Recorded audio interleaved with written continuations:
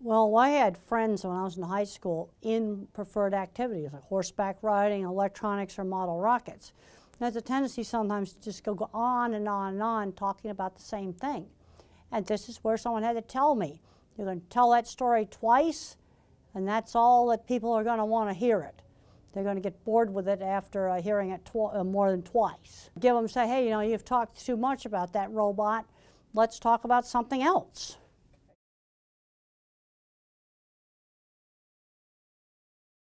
Well, let's give some examples of things that are not perfect. Okay, if a photographer's working for the National Geographic, that would be at the pinnacle of photography career. But if you go through the National Geographic, you're probably going to find some technical errors like flare in some of the pictures. But overall, it's such a great picture, even though it had flare, you still use the picture. Also, if he's a science kid, bring up the concept of absolute zero, where all atomic motion is stopped. You can never get there, you can only approach it. You know, get the concept across of work up to a certain standard. It doesn't have to be perfect, it's got to be up to a certain standard.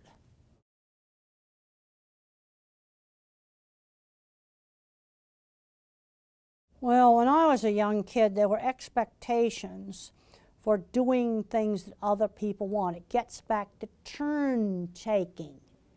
Yeah, I'd sit through church even though I thought it was boring. But that's something the other members of the family wanted to do. And there were expectations for me not to be disruptive. And most of the time I behaved. You know, and that's just one step beyond turn taking in board games. You've got to learn to get your turn. Sometimes you get to pick out the movie, and other times brother or sister may pick out the movie we go to. Well, one of my really important teachers was Mr. Carluck, my science teacher. And he had interesting projects for me to do. And I worked on all kinds of stuff with optical illusions. And that actually helped me in some of my cattle work, because it made me pay attention to what the animals were seeing. And then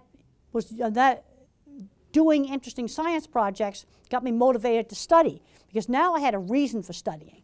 Studying was a way to get to a goal of becoming a scientist. This is where a good teacher really turns a student around.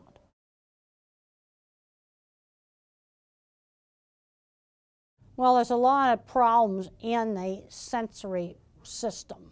Distorted input, sort of like pictures pixelating with a bad satellite dish, audio cutting in and out like a really bad cell phone. A lot of the sensory systems are not working normally. In my book, The Autistic Brain, I've got a whole big section in there on sensory issues. And there's an interesting new study that's come out called Environmental Enrichment is an Effective Treatment for Autism. Now, I want to make it very clear, this does not replace ABA or speech therapy. It is an adjunct. And what's done in this, and there's a paper you can get online called Environmental Enrichment's Effective Treatment for Autism. You stimulate two senses at the same time, like maybe you do an aromatherapy, a cinnamon, something like that, touch carpet. You always changing the pair of senses that you stimulate. And one of the senses is always one of the more primitive senses, smell, touch, or balance. So there's a lot of emphasis on 8 different aromatherapies, and the people were, children were evaluated baseline. Controls got ABA and speech therapy. Experimentals got this additional sensory therapy. And then after quite a few months, they evaluated them again. And the experimental group that had the treatment had significantly better behavior. This is a refereed scientific journal article. And it uses simple household things, very simple to do. Environmental enrichment is an effective treatment for autism. You can download it online. I'll tell you some things not to do. Don't say he went to sleep, because then the child might be afraid that he went to sleep. When I was very young, we were out for a walk and came across a very flat squirrel in the middle of the road that had been run over. And it was very clear that the squirrel could not be put back together again. And that made me learn not to run out in the street, because I wouldn't want to be like that squirrel. And there's no way the veterinarian could do surgery and put him back together again. I mean, basically, you know, death of a person, they are gone. They are gone.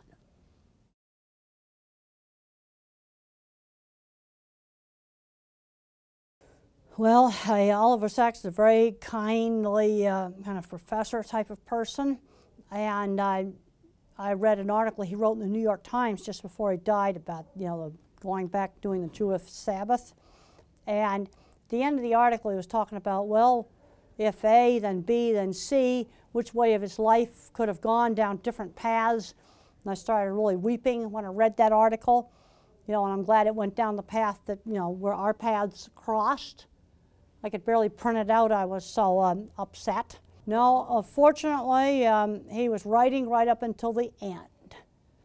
And he's overall really satisfied with his life. Well, after the article appeared in the New Yorker magazine, shortly after that, an agent appeared that suggested that I ought to write a book. And that's what brought the book Thinking in Pictures into being. Hey, I'm Candace Cameron Bray. Tom Bergeron. You're watching Autism Live. And you're watching Autism Live. And you're watching Autism Live. You're watching Autism Live.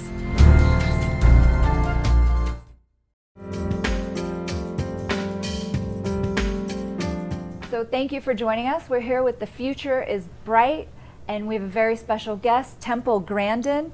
Doctor, thank you for joining us. We're so good excited to be here. have you.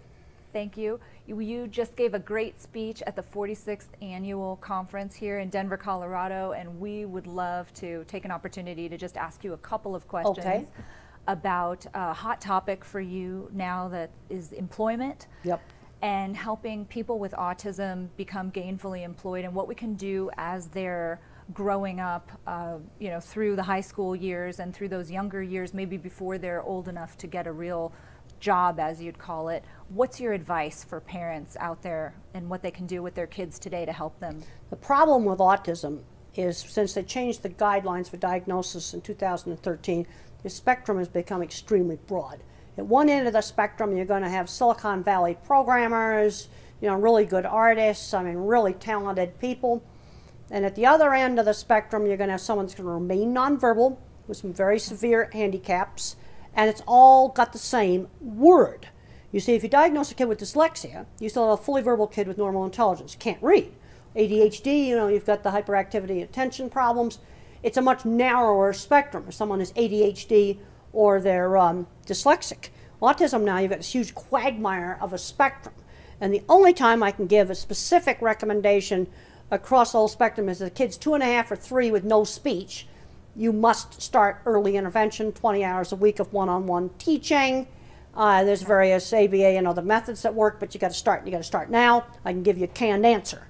But once a child gets older, they're kind of merging into 3 different groups. What are the groups? Well, you're going to have a kid that's going to remain nonverbal with very severe handicaps. And some of the ones that look very low functioning actually have a locked-in syndrome with normal intelligence inside.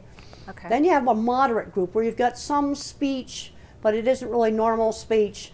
Reading might be, 4th grade level, sort of like that. And then you've got the high-end group where they often are really smart in one thing, like math, or art, or maybe verbal, and then they have a deficit in another thing.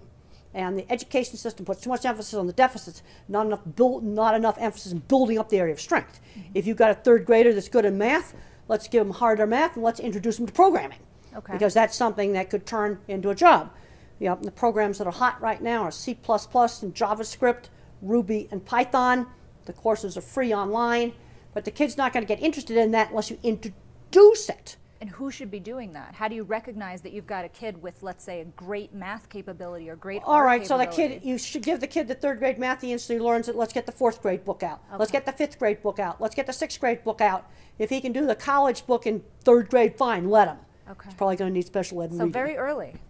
Oh yeah. Don't make him do baby math. He's going to get bored, and I guarantee you he'll be a gigantic behavior problem when he's bored. It sounds like you think there might be a little bit of a coddling issue where parents are concerned. Oh, I think there's a big coddling issue on just learning things like greeting. I'm really appalled at meetings where, come to a meeting, here is a 12-year-old completely and fully verbal that does not know how to shake hands. He doesn't know how to greet. You see, the manners in the 50s were taught in a much more structured way. And teachable moments were used. Like if I picked up my potatoes with my hand, and I'm not French fries, but mashed potatoes with my hand, Mother would say, use the fork. She didn't scream no. She'd say, use the fork. That's a teachable moment. Healthy alternative. And I was at a very fancy dinner one time at a college, and there was a 12-year-old kid there, fully verbal. and he started to eat the food with his hands. And I just said, this is a fancy dinner. You're not eating like that in front of me. You use the utensils. And he did. So it's I just just calling him gave the out. instruction. But you give the instruction. I didn't yell at him. You give the instruction. But there's a tendency to overprotect. I'm seeing too many fully verbal kids who don't know how to shop. Sure. They're not doing any chores in the home. Just basic things. Greeting people. When I was 8 years old, Mother had me party hostess at her parties. And I had to greet the guests and serve the snacks. So it sounds like your mother had a lot of faith in your ability to just take those tasks that she was giving you and do them. Well, and you got to stretch these kids. Stretch you see, them, the kids okay. getting labeled autistic, the babying them. And you know, if you have a little kid, you know, that's, you know, severe behaviors. I was severe behaviors when I was 3 years old. Sure. You know, of course the parents are going to be upset about that. But then you got another kind of kid, 10 years old, no friends, geeky and nerdy, gets a label, and not enough's being done to engage his area of strength and teach him basic skills. Because what makes me crazy is I go back and forth between different silos. I'll do a talk out at Silicon Valley. You can go to the big tech companies. It's Asperger's everywhere.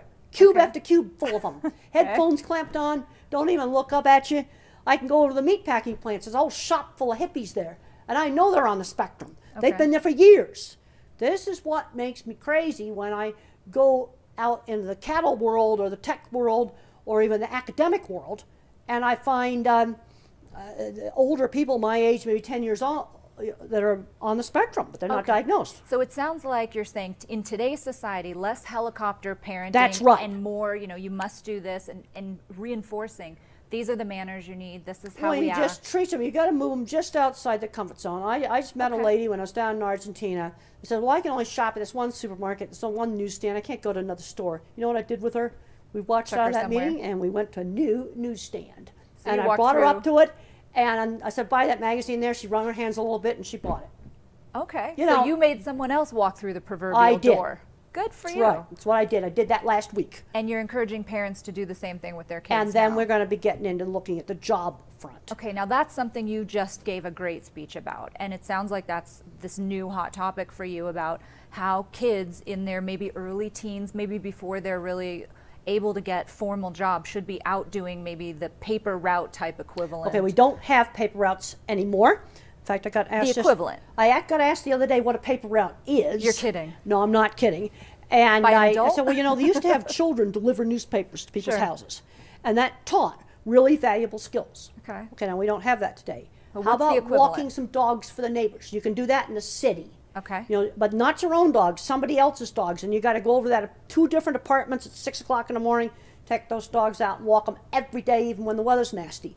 Or maybe working in the farmer's market. Okay, we were just discussing New York City, where my mother lives. When I stay at the hotel in New York and I walk 6 blocks to my mother's apartment, I go by 5 or 6 street vendors.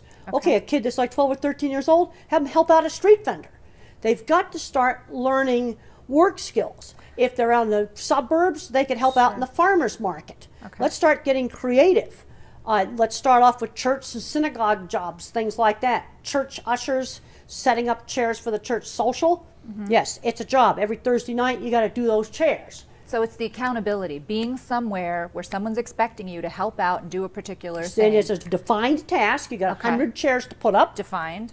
and you got 100 chairs you're going to have to put away after the event is over. So defined and repetitive, and something that they do. Well, a lot Not of jobs for are the repetitive. family. Newspaper routes are repetitive, but let's go through my work history. These kids have got to learn work skills outside the home before they graduate my school. All right, when I was 13, mother just in the neighborhood found a little seamstress that did dressmaking out of her home, and she went in and told about me. I was kind of different, but I was really good at hand sewing. So the lady started having me hand sew the hems and take apart dresses. When I was 15, I was cleaning horse stalls. Okay. Then when I got a little bit older, I was making signs and selling them. And the first sign I ever made was for a beauty shop. First sign I ever made for a customer. I had made some other signs before that. But making things, and you have to learn how to make signs that other people want. And then even when I was getting my master's, I was making signs. So The carnival. And then my aunt's ranch. At my aunt's ranch, there was some work stuff. I had to take guests out on trail rides, and I had to do some, she had guests there. I had to wait So on you were tables there, too. accountable. You were given Yeah. various tasks and you were accountable. It sounds like that you're endorsing that we have our kids go out there when they're younger and do these, you know, smaller jobs for people in the neighborhood or small business owners and learn those skills before they get to a Okay, now some job-related states you age. can work in safe retail at 14. Okay. Okay, a lot of other states at 16. Well, you know, let's say you got a friend 2 blocks away, like a little tax accounting office. Sure. They can put the kid to work in there. Perfect. You know, cash economy. Something. They've got to learn work skills. And just look at the things they're maybe it's a little coffee stand that's in the neighborhood, and the kid, when he's 12, can go help out with that. And he's expected there at certain hours every week. It's a job. Okay. And so that's the importance of it all, is just They to get have them out got to there. learn how to work. And when I was 14, I got kicked out of school for fighting and throwing a book. Went to a very expensive boarding school. Spent 3 years of that time running up a horse barn and cleaning horse stalls. And what Mr. Patey, the headmaster, realized, I was learning job skills. That was super important. Which and then when I finally got interested in science and studying, I kind of did a year of high school in a year. Okay. But I had been working in the horse barn. I had learned that the responsibility every afternoon you got to clean every stall, put them in and out, feed them. So it's responsibility. Have our That's parents right.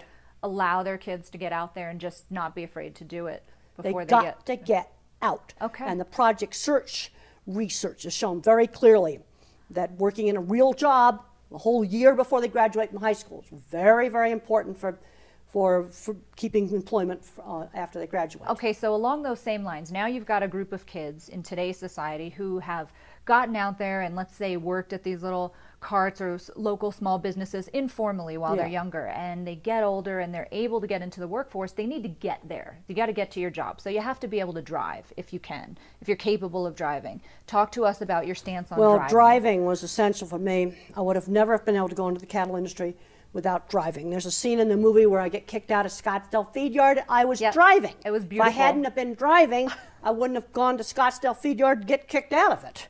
Yep. And so how did I learn to drive? How? On my aunt's ranch. We were 3 miles to go up to the mailbox and 3 miles back.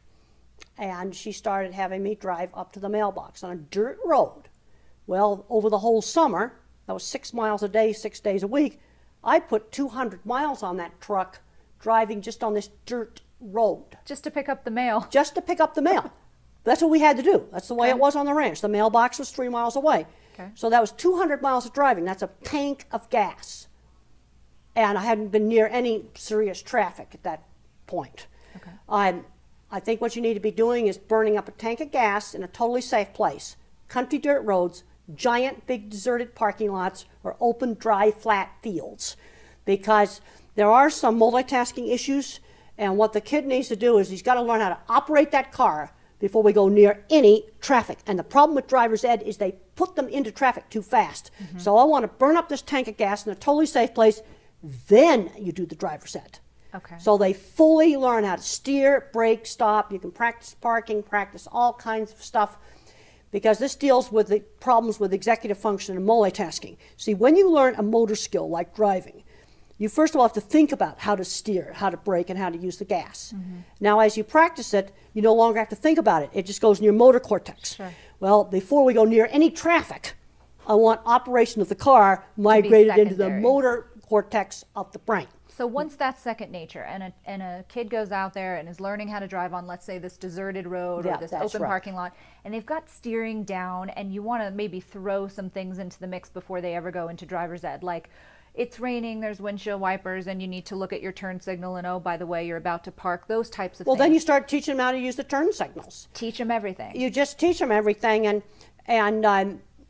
then even after I got a car, I went to Franklin Pierce College, but that was out in the country. There was some traffic, but it was really mild traffic. So I was another year on easy roads before I did any really serious traffic.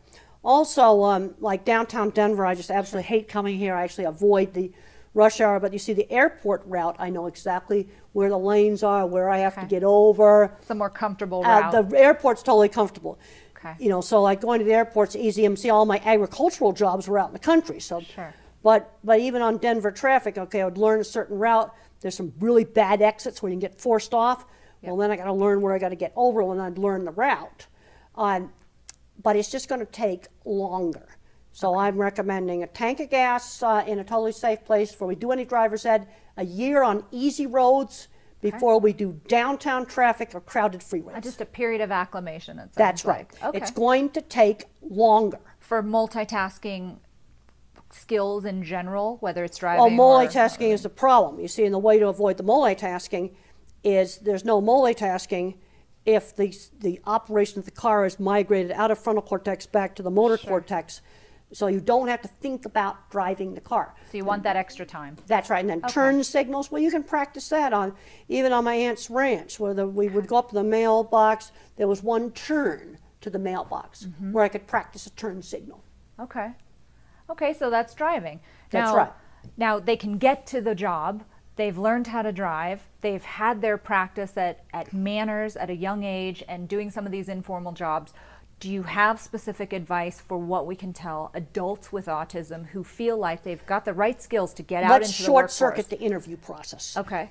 Because when we were just talking about this at the tech conference I was just at across the street with Specialist Cistern, that company, tech company that hires people on the autism spectrum, and they were talking about how they got to short-circuit the interview process, and the way that I would do interviews is to simply show off my portfolio. I'd show pictures of things I designed, drawings. Okay, if it's a programmer, it needs to show a computer in there. Here's some C++ that code and it does this, and I got some JavaScript and it does this, and you just show off your portfolio. So maybe a different kind of interview That's process right. for people That's on right. the spectrum. And then once they get on the job, the thing employers have to realize is you cannot be vague.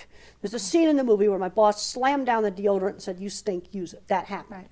They got to clean up themselves, and I did it. And that boss, I'm pretty sure, was on the spectrum. But you said you appreciated that. Now, I was very direct. angry at the time. I was very angry and upset at the time, but I wanted the job. I thank that boss now, and I thank Linda Carpenter and her other secretary friend that took me out to buy the clothes. Okay.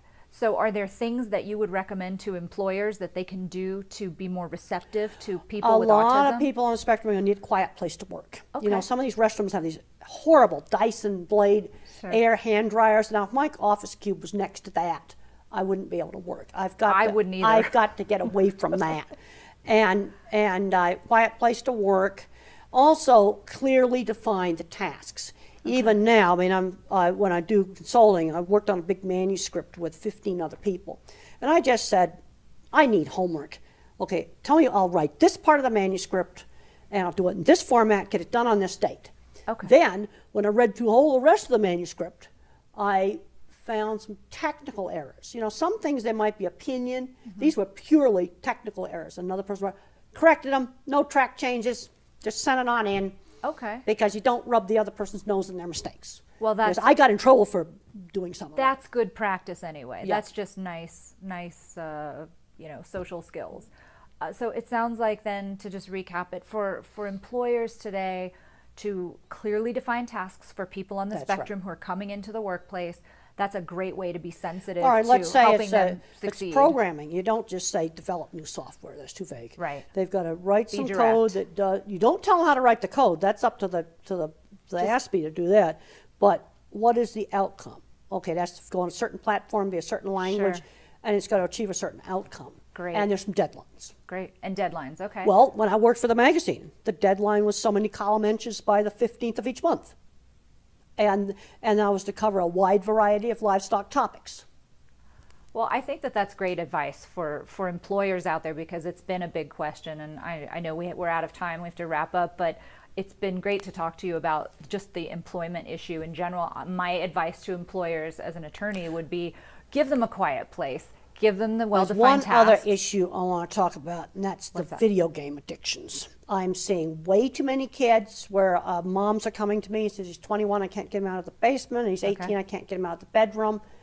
We've got to limit the video game playing. Well, I think all parents sort of feel that way. And well, we've got to, because they're not having good outcomes. The more you limit the video games, and the more you can do, like what you said, is to help socialize people. The more we spend one-on-one time, like you and I have, talking to each other face to face, the more we all benefit by better social skills. I'm not suggesting banning video games, but the rule for me was 1 hour of TV during the week and 2 hours on Saturday, 2 hours on Sunday, so they can do it. And that's That's a great way to wrap it up. That's great advice. You can't let them play video games for 8 hours a day. Well, of course not. Of course not. I think all parents would agree with you, but especially. But unfortunately, I'm seeing too many kids where that's happening. Okay. Well, it's good advice. It's good advice if you want to be successful in the employment other thing industry. is, you've got to expose kids to enough different things. Like, how's a kid going to find out he might like acting for a career if there's no school play? How's he going to find out he likes fixing cars if there's no auto shop? They've taken these things out of the schools. I think it's completely wrong. Kids are not getting exposed to enough different things to become careers. Okay. So lots of exposure. Gosh, thank you so much, Temple. We appreciate your time. It's been fabulous. Thank you for joining us on The Future's Bright.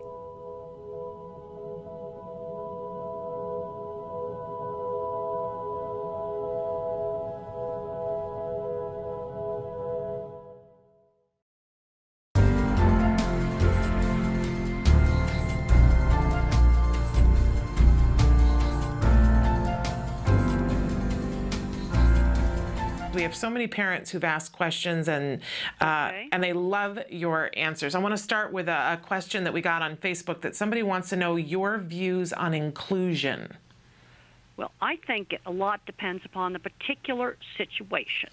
And for young children, elementary school children, I want to try to do inclusion as much as what's practically possible, because little kids need to get the socialization. Now, I was one of these teenagers that in a big high school, I was teased to death. It was just absolutely terrible. It just absolutely did not work. And I was one of the teenagers that had to be taken out of a big high school. And you know, where inclusion totally worked for me in elementary school. I was in a little country school, small, very small classes. It was very much, it was a private school, but it was very much like a small rural elementary school that I've seen in rural communities. Older, experienced teachers, and that worked really well. But I was one of the ones that had to be taken out, and I went to special boarding school, and I've had some parents take their kid out and homeschool them. And all I want to say, if they homeschool their kid in high school, they cannot let them become a recluse in their room. When I went away to the special boarding school, I had a tendency to want to do that, and they wouldn't allow that. They let me do lots of different things that I wanted to do, and when I wanted to clean the horse barn, they got me insulated boots so my feet wouldn't freeze off, but I had to be at meals on time. Even though I didn't do much studying, I had to attend classes. One thing they absolutely would not allow was for me to become a recluse in my room. I had to be out doing things.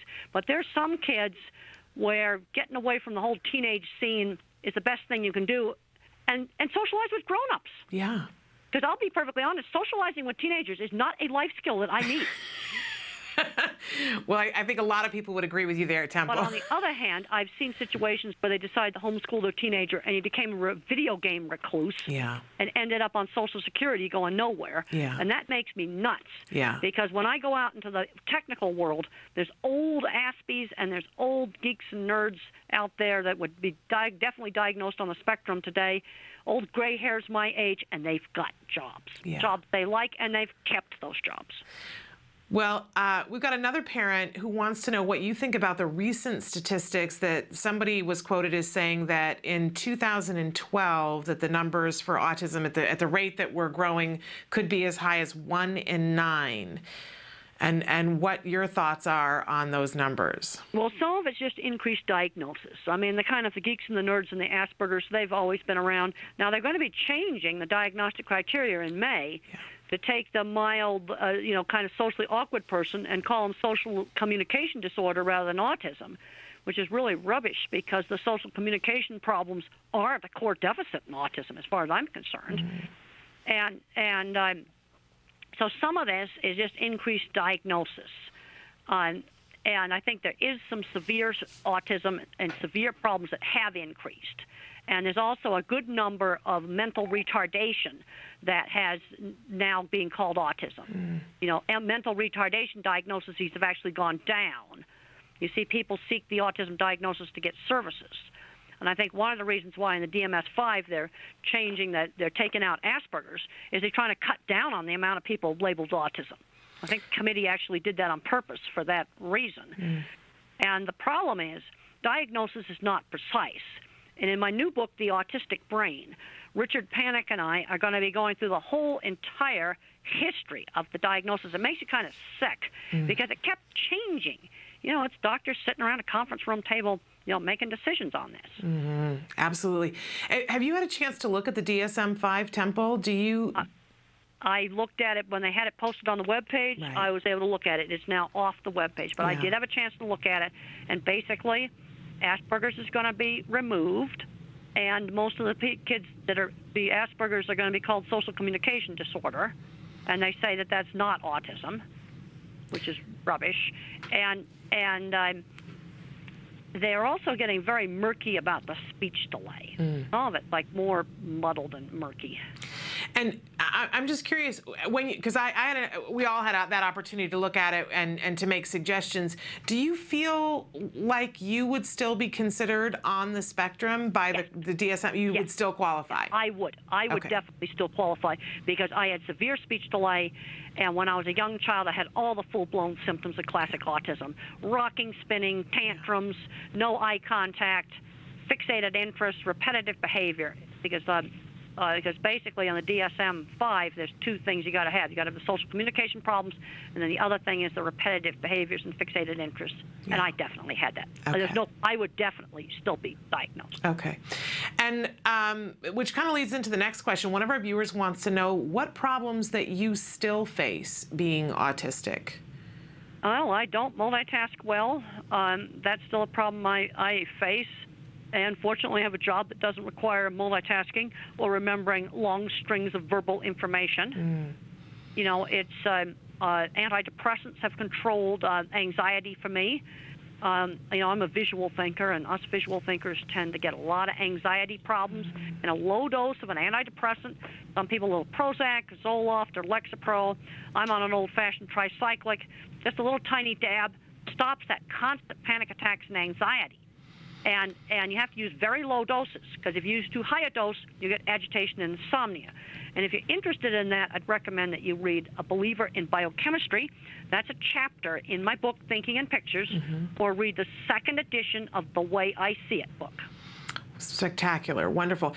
And in particular, this same viewer was asking what really has helped you to become the person that you are today. Was it therapy? Was it social therapy? And what do you feel is the main reason that you've had so much progress in your life? Well, first of all, I had superb, excellent early intervention, and a kind of early intervention that was done with me when I was totally nonverbal. I did not talk completely fluently until age 4. I had a lot of ABA-type therapy. It wasn't called ABA back in those days, but a lot of things like my speech therapist would hold up a cup and say cup. When I was 3, my mother hired a nanny who played constant turn-taking games with me and my sister, constantly keeping me engaged. And my ability in art was always encouraged. My abilities were encouraged.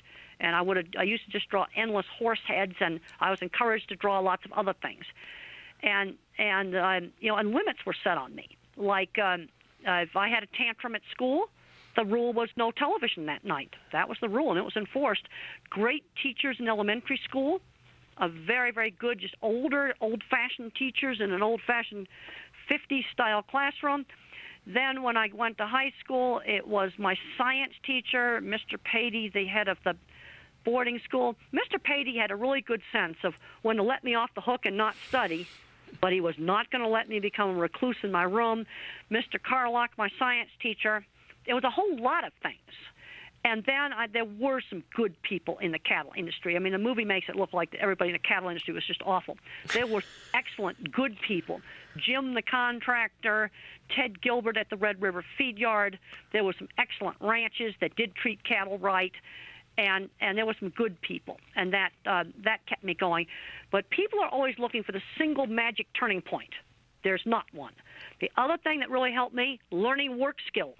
When I was 13, Mother had me doing a little sewing job 2 afternoons a week in a lady's house, and I took apart dresses and hemmed them. When I was 15, I was cleaning 8 horse stalls. I was doing carpentry work. When I was in college, I did an internship at a research lab where I actually had to rent my own house. You see, you've got to stretch these kids. Yeah. I'm seeing too many people on the mild end of the spectrum today, people a lot milder than me, that are playing video games on Social Security because they were never stretched.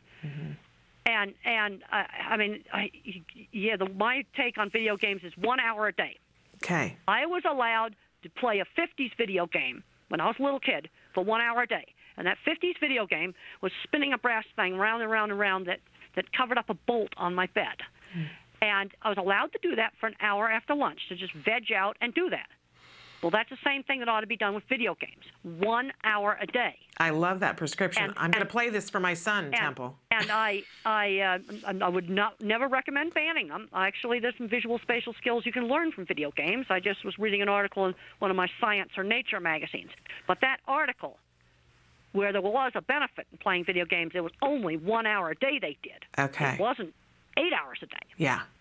Well, I love that, because a lot of us parents are asking questions and saying, what's an appropriate amount? And an hour seems like a great, it gives them time to play, That's right. but puts a limit on it. So I love that. That's exactly what Mother did with me with spinning things.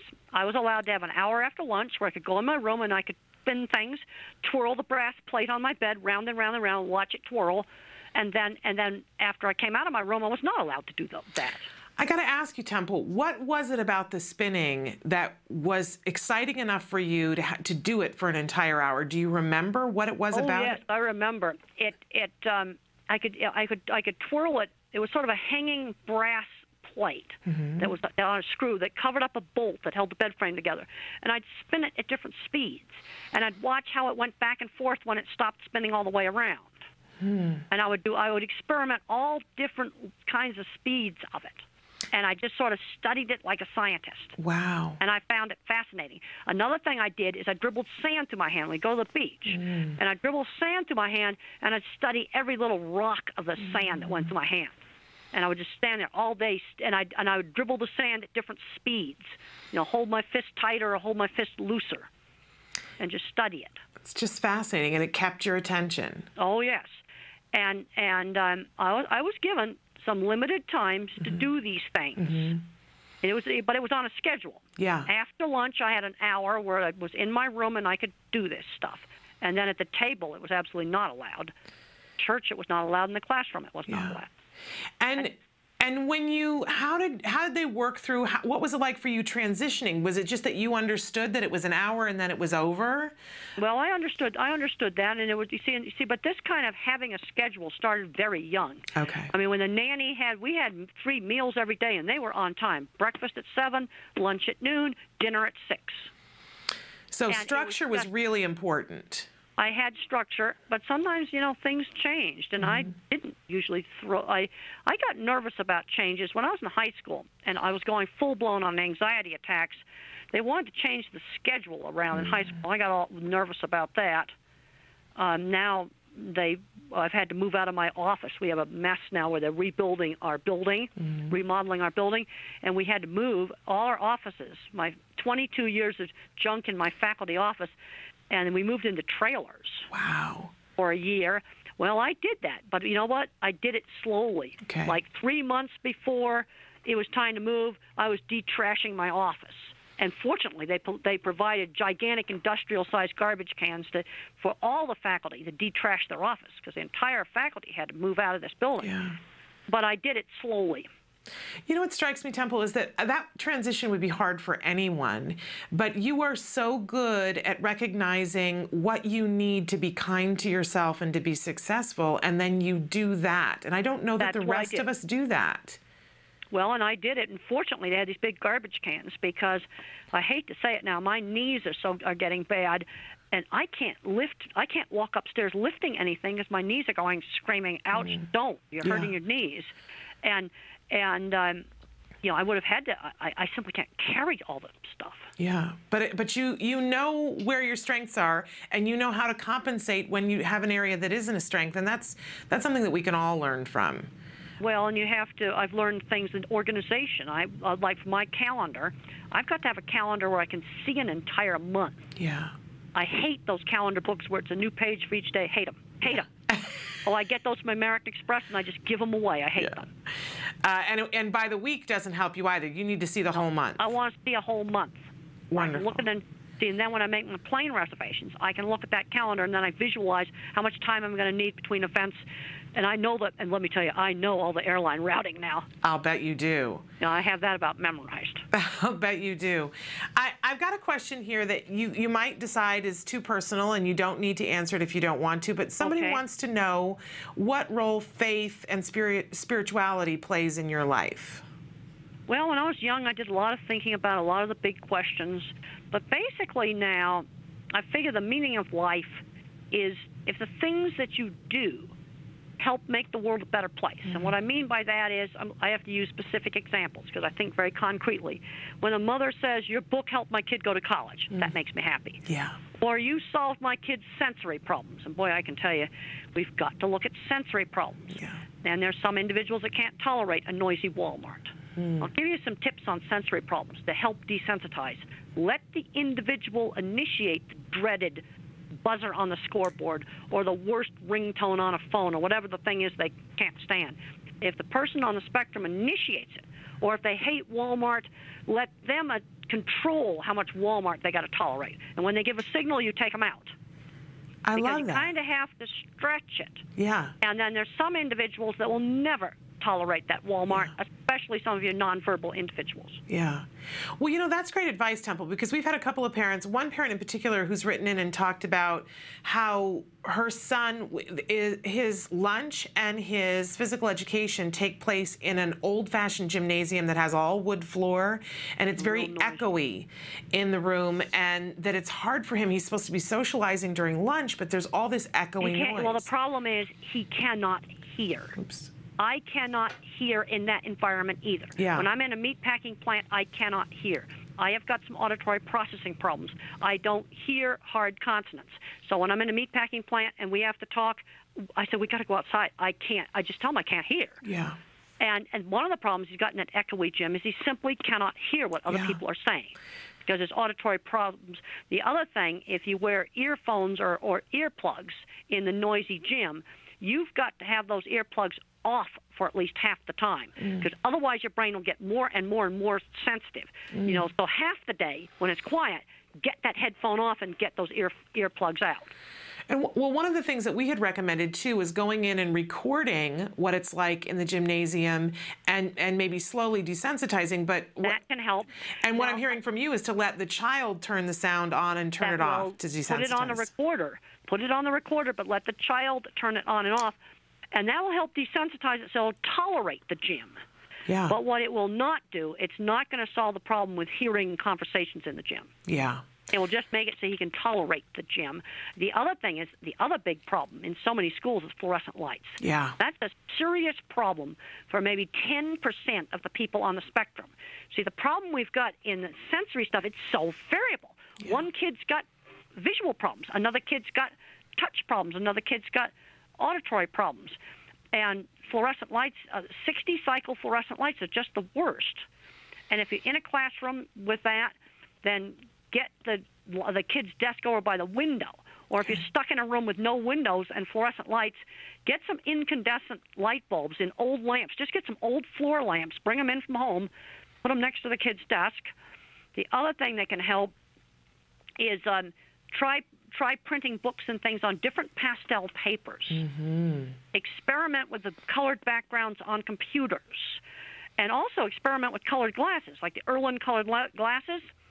But that's way too expensive for a lot of people. So just experiment with Walmart's blue-tinted ones, some pink glasses, some pale tans, real pale different sunglasses. Just experiment with that. Interesting. I know a lot of schools have for children who are dyslexic, they have, it almost looks like a paint chip fan that has different colored plastics that you can put over text for a child to be able to read with dyslexia. And that helps too. And some of the autistic kids need to try that. Okay, great. And then for these kids that need that colored paper, if the classroom has windows, and there's fluorescent lights in the room, put that kid's desk over by the windows, and that will help a lot. That's a real simple thing you can do. Great advice. We had a bunch of questions come in about potty training, about children who get obsessed with different parts of potty training. And for instance, one child that the mom reports that she wants to play in the toilet water and wants to flush it constantly, but does not want to pee in it. And another parent wants to know, is it common for kids with autism not to want to use the bathroom, and why? All right, let's start out with sound sensitivity. See, when it comes to running water and flushing the toilet, some kids love it, and there's other kids that are terrified of the noise. And oftentimes you'll have a child that will use the toilet at home, but he won't use the one at school. And the problem you've got at school is they have those industrial ones that are really, really super loud. Yeah. And I can tell you the worst toilets, vacuum toilets on planes. Oh, if I had been exposed to that as a child, I would have been terrified. I would have been sure I would have been sucked out of the airplane. Absolutely. And I use them, and I use them all the time. And I press the button and I grit my teeth. I tolerate them. Yeah. But that I can just they try to find flights for some of these kids that don't have a vacuum toilet. They have the old-fashioned blue juice one, because those vacuum toilets, they are scary. Oh, they are. So you see, that is a noise sensitivity problem. Okay, now the other problem you have, especially with a nonverbal child, is he doesn't know what you're supposed to do in the toilet. You see, their sensory system is so fragmented. And if you want to understand this, you need to get Tito Mukapedehe's book, How Can I Talk If My Lips Don't Move? And Tito's a nonverbal person with autism that types independently, and he describes a scrambled sensory world. You know, it's sort of like looking at everything with Picasso vision. And he describes that when he had to learn how to put on a T-shirt, it had to be put on him very, very slowly so he could get what the whole task was of going through the head hole, going through the armholes. And one of the things you got to do with someone like that is demonstrate how to use the toilet slowly, and he's got to see the entire thing. Like, how does the stuff get in the toilet? He's got to see it. Okay. You can't leave anything to the imagination. Because he's got to watch the whole task. Okay. Otherwise, they won't understand what they are supposed to do. Well, it's great advice. You can't break it up into steps. It's what I call whole task training. Yeah. It's great advice, because I think, you know, we all are so concerned about privacy, but making sure that somebody models the whole task. It maybe isn't the prettiest thing. And they got to see how the waste comes out of the person and drops in the toilet. Okay, because that step is often left out. I have talked to parents where their child would do it in front of the toilet, then pick it up and put it in the toilet. Right. They did that because they didn't understand the task. And when you read Tito's book, How Can I Talk When the Lips Don't Move, how he describes learning how to put a T-shirt on. And he describes a fragmented visual world. I think you'll understand better on working with some of these kids. Interesting. Okay, we will definitely look into that book. We have a bunch of people who wrote in and specifically just wanted to thank you, Temple. I can't leave that out, because so many people wrote in and said that your lectures and your books have helped them. I certainly am one of those parents. But a couple of parents wrote in and wanted to know what your feelings were about the Sandy Hook massacre now that there's been a little bit of time, and how you feel about the way society looks at individuals with autism. Well, that guy had a lot of the classic symptoms, and he's an example of a kid that was allowed to become a recluse in his room playing violent video games. And then he was playing violent video games, shooting the same gun that he used for the actual crime. What should have been done with that kid, he should have had a job at a computer store. Get your butt out of the house, and you're going to work in a computer store. And that should have been done with him when you're going to take him out and homeschool him? He should have been working in a computer store. These kids have got to learn how to work. Yeah. And that is something that started with me at 13. And when you look at my Different Not Less book, Different Not Less is 14 old gray hairs like me that were diagnosed later in life, and that gave them a huge, wonderful insight into their marriages and their relationships. But one of them, who was a computer specialist, her boss asked her, well, if you'd been diagnosed earlier, would you have become an expert computer person at Intel? And this is the thing that worries me. These kids are not learning any work skills. And just about everybody in Different Not Less had paper routes. Yeah. And I know that those are gone. You know what the new paper route is? Dog walking. There you go. That's a great job for 12-year-olds. How about swimming pool cleaning, especially if you live down south? Because I want something that's not seasonal. Yeah. You know, mowing lawns is good, but it's seasonal. Yeah. But these kids have got to learn how to work. Absolutely. Museums will take kids as young as 12 years old for tour guides. Okay. You have to be 16 to volunteer in an animal shelter. They have got to learn work skills, and yes, volunteer work does count. Well, and our entire topic this week, we're talking about on the show transitioning from teenage years to adulthood, and some of the things that we're talking about are job related, because I think on everybody's wish list for every child is that they be a productive member of society. Well, the thing that drives me absolutely nuts is when I go out to a meatpacking plant, there's gray hairs like me all over that meatpacking plant that run the maintenance department. They do all kinds of jobs there, not just working on the line. That's like grunt work. And they're as spectrum as they could be, but they're undiagnosed. Yeah. And half of Silicon Valley is on the spectrum. You know, it's where people have got to learn work skills. And then you have the kids, you know, there's different kinds of minds. There's the visual thinkers like me, going to be really good at building things.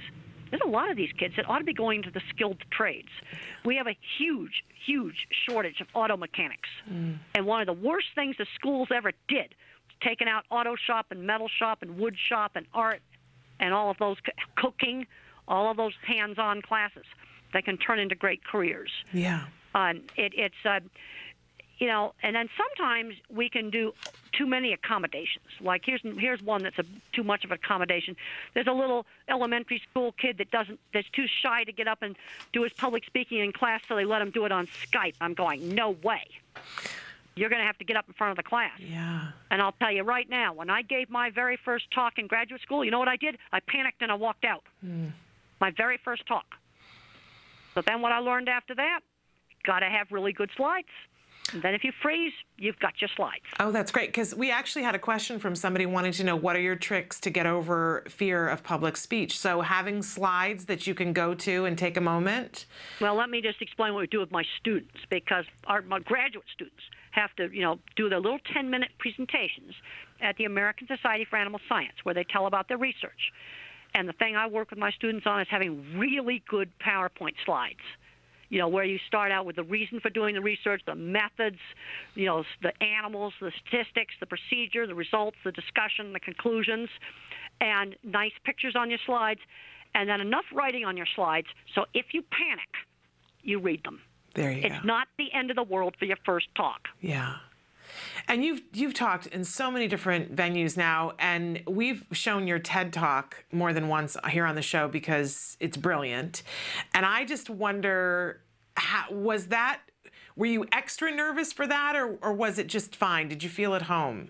I would think that would be panicking. I was okay because I've done talks in enough big places. And I was okay with that. The only thing at the TED Talk I had problems with is they wanted me to wear this mic that was taped to my face. And I said to them, I've got to wear that for half an hour beforehand to get used to it. And I did that, and they had a lot of lights, which I don't really like, but I tolerated it because I wanted it to look good, and they wanted it to sound good. Yeah. And that's why they taped the mic to my cheek. Well, it did look good, and it sounded great, and you were brilliant, and we love that TED Talk.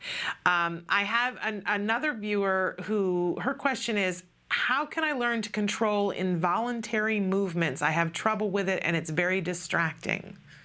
And what you have to try to do is to turn it into an involuntary movement that doesn't bother people. I know a guy that has Tourette's.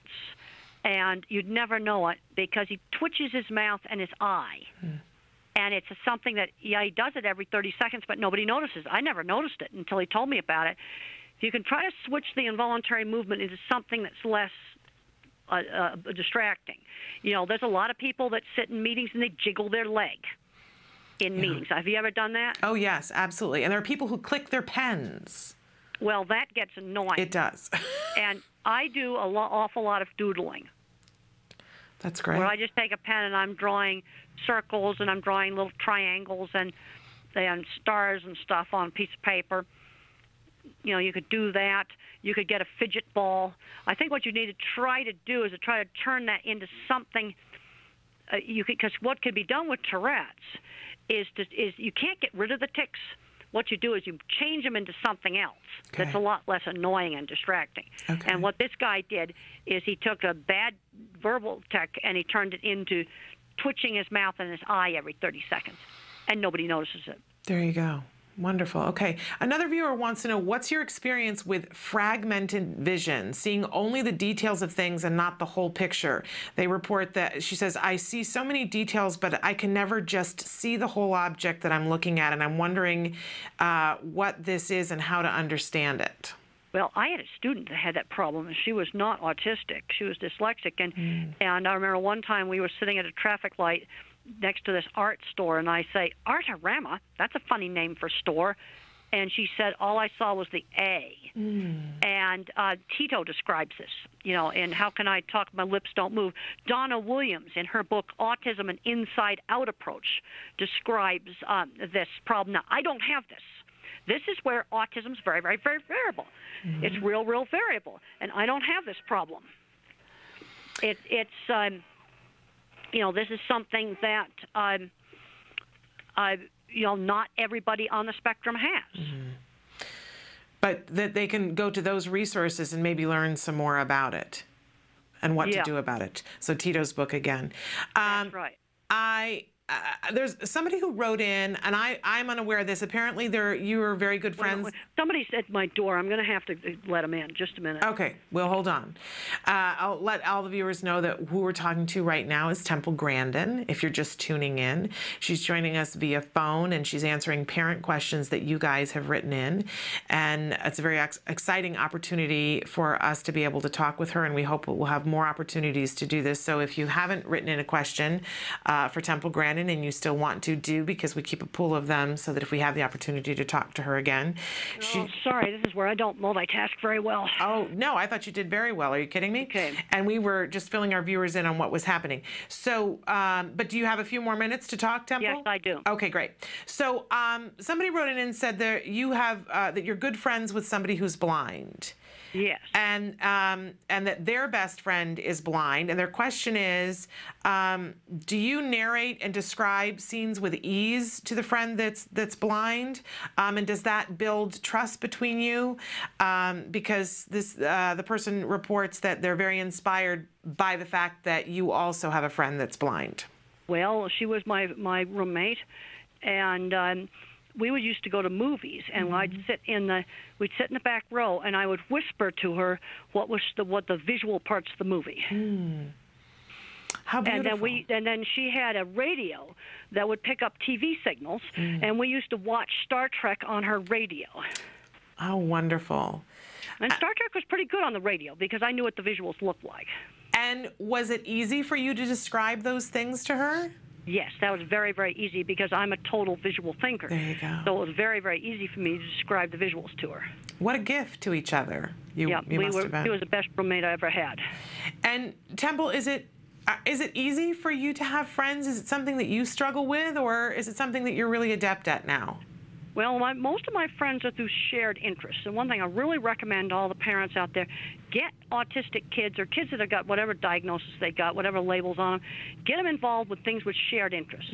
School play, band, school newspaper, art club, computer club, robotics, Future Farmers of America, 4-H, Boy Scouts, Girl Scouts. Get involved in activities where they have a shared interest. I think that's great advice. We actually had a parent write in on Friday about having a teenager and how there aren't supports, but that she has him in a sailing club and a couple of other clubs. Good. And we had said, you know, clubs are great. So she felt like maybe, but she's wanting something more. And I know you talked earlier about volunteering to get them ready for job skills. Is there anything else we should be focusing on with our teenagers? Well, middle school, we need to start focusing on job skills. And volunteer work does count, and I think it needs to be work outside the home. You know, it could be a tour guide, it could be cleaning the swimming pools, walk some dogs.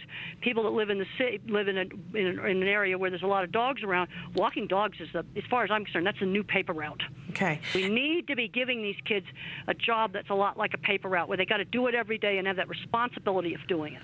And does it need to be something that is in their area of interest, or it just is a job and they get paid for it? Or sometimes it needs to just be a job. I don't think cleaning pools would be in anybody's interest. Yeah. But sometimes they just need to do a job. Okay. They need to learn how to work. Yeah. Yeah, and I think for a lot of our kids on the autism spectrum, they have a really good work ethic, especially those that have had a great deal of ABA. They sort of get it, that my time is taken up doing this right now. But I do see that as you get into those teenage years, it gets a little bit rougher. Well, I don't think, you see, first of all, I watched a big, long talk with Tristan Smith, who's a specialist in ABA, and he said basically ABA is a little kids program, unless it's real severe autism, and you get most people on the higher end of the spectrum. I mean, they're beyond ABA. Yeah. We need to be, but they need to learn work skills. Absolutely. We have a viewer who wants to know when you're coming back to Portland, Oregon. I don't know. I don't have anything scheduled. Oh, wait a minute. I've got on my book tour. I've got some stuff scheduled. Wait a minute. I've got to see if I am coming to Portland. I know I'm coming into Seattle. Let me just look at my book tour schedule for the autistic brain. Let me just look. Portland on the 26th of June. I'll be at Powell's Bookstore on the 26th of June. Okay, great. So that's when you will be in Portland. Yeah, that's when I'll be in Portland. I know you got a bunch of different events that are coming up, places that you're speaking. I know you're getting ready to speak in Dallas the week right before Easter. Is there anything else, a place that you're going that you'd like to tell our viewers about where they can get to meet you? Well, I going to a lot of different places, and I'm not that good about getting everything up on the web page. That's okay. I mean, people can search, and I was able to see that you were. I can tell you some of the places I'll be at for the book tour for the autistic brain. Okay. I will be on the 21st of May. I'll be at LA, Los Angeles, at the University at Riverside, and then on the 27th of May, I will be at the Los Angeles Public Library. And then I'll be in New York. I'll be in New York. They've got me on the 29th and the 30th, but I don't know where. I'll be in Washington, D.C. on the 1st of May. I'm not sure where yet. I'll be at LaSalle University outside of Philadelphia on the 3rd, also at the Philadelphia Public Library. Pensacola, Florida on the 14th of May. I'll be at an Asperger meeting.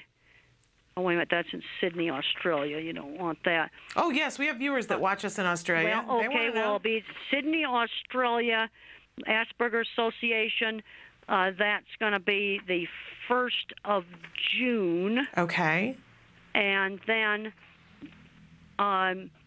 San Francisco on the 5th of June and the 4th of June. 4th and 5th of June in San Francisco. Atlanta on the 19th of June. You do get around, don't you, Temple? You're a very busy lady. You're racking up some miles. I'll be at the Tattered Covered Bookstore in Denver on the 27th. I love that store. Okay, so that's some of the places I'll be at for the book tour for the autistic brain. Okay. And people can also, the publicist is Taryn Roeder at Houghton Mifflin. Okay. So if people, that's a great opportunity for them to come and have an opportunity to meet and greet with you and get a book signed perhaps, and which is a lovely thing, because people do want to meet you, Temple. It's, I was very excited to meet you about a month ago, and everyone was so excited to ask me about what it was like meeting you. And I got to say, it was one of the highlights of my life, Temple, to meet you. Thank you. Really, really remarkable. And since you're going to be in LA, maybe we could talk about, if you have an extra couple of minutes, we'd love to have you come into the studio. Probably will not have time to do that. Okay. All right. Well, I'll sacrifice that because we get time to talk to you on the phone from time to time. But one more question that I have for you, Temple, because I know you have to go, but for we have a lot of people who've written in and asked questions about the teen years and about dealing with love interests. And well, the teen years were the worst part of my life. And I would recommend that they get a book that I did with Sean Barron called The Unwritten Social Rules. I was the kind of teenager, I was a pure geek who wasn't interested in those things, where Sean was. And Sean didn't know how to deal with it. And most of the marriages where things have worked out well, it's been through shared interests. You know, two computer people or two people that like dogs or whatever their interest is. And also, they've got to learn the certain rules. You don't want to get busted for stalking. Right. You certainly don't want to get on a sex offender website. Right. There are some very, very strict rules. And the thing that's interesting is I'm very different from Sean. We were the same on sensory problems, fixated interests. That was all the same. But where we were different is Sean had so much more social interest than I do.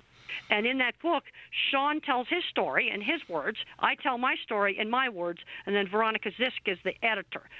And I think teens dealing with those kind of issues will find that book helpful. Okay, what's the name of the book again? Unwritten Social Rules. Okay. And it's published by Future Horizons out of Texas. Wonderful.